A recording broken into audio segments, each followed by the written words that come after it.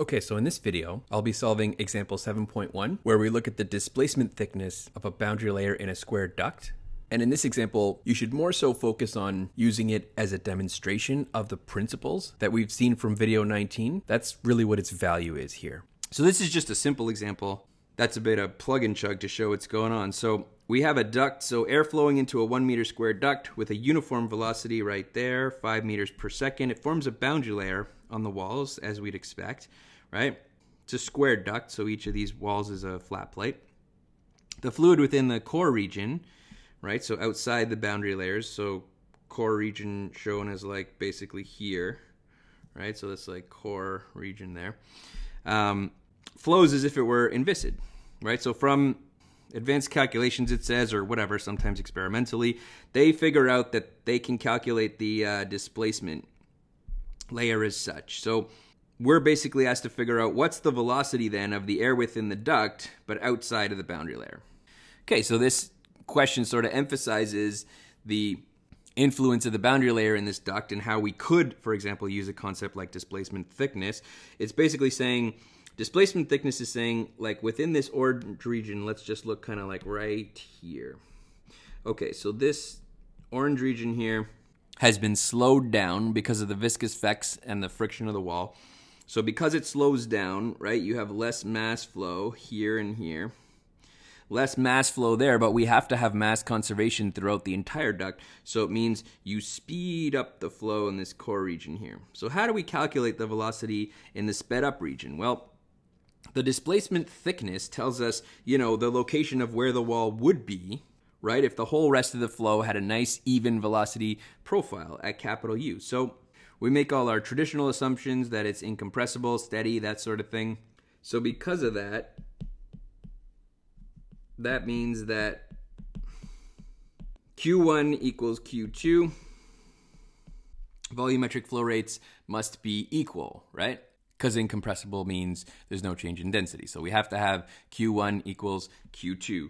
0.1 here, 0.2 here. Okay, so our volumetric flow rate is our velocity times our area. So we first do the U1A1. We're given all this information, right? That's just 5 meters per second. I'm going to always keep my units, of course. And it's a 1 meter duct, 1 meter squared. So that's 5 meters cubed per second.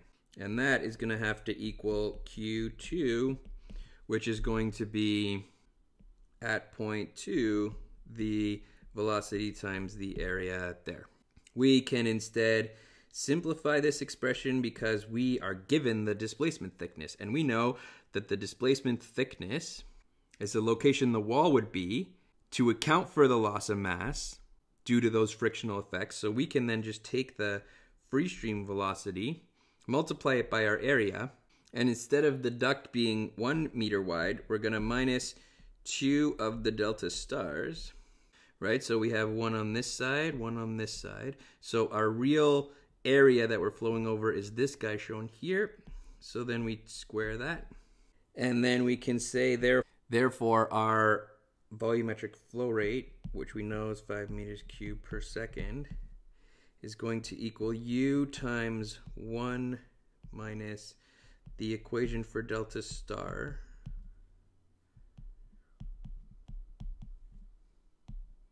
So we sub that all in there, and I'll scroll down.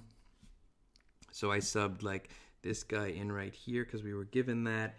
And then we just rearrange so we can say, or U equals 5. We'll keep our units just to make sure, meters cubed per second, over 1 minus 0.0070 x to the half, all of that squared. That's a distance, so that's units on that is meters squared, which I can keep here as well. That's meters squared, and that's meters per second. So that way the meters squared would cancel there, and we'd get units of meters per second. All right, we box that guy out so everybody knows it's our answer. And yeah, just a quick example of how you can use displacement thickness more to get the concepts than anything else, so we can really understand exactly how this is applied. I just realized too, there's supposed to be a 2 here. That's 2 delta star when we're dealing with the 1 meter, right? So put this 2 in here. I just copied that down wrong, so just fix that for me if you can. And yeah, that's just helping us understand what we mean by displacement thickness. So it's like, you can think of it as like a shrinking of the duct in this case, or, you know, a moving of the wall or the flat plate distance to account for the fact that we have a decrease in the mass flow rate because of the slower flow.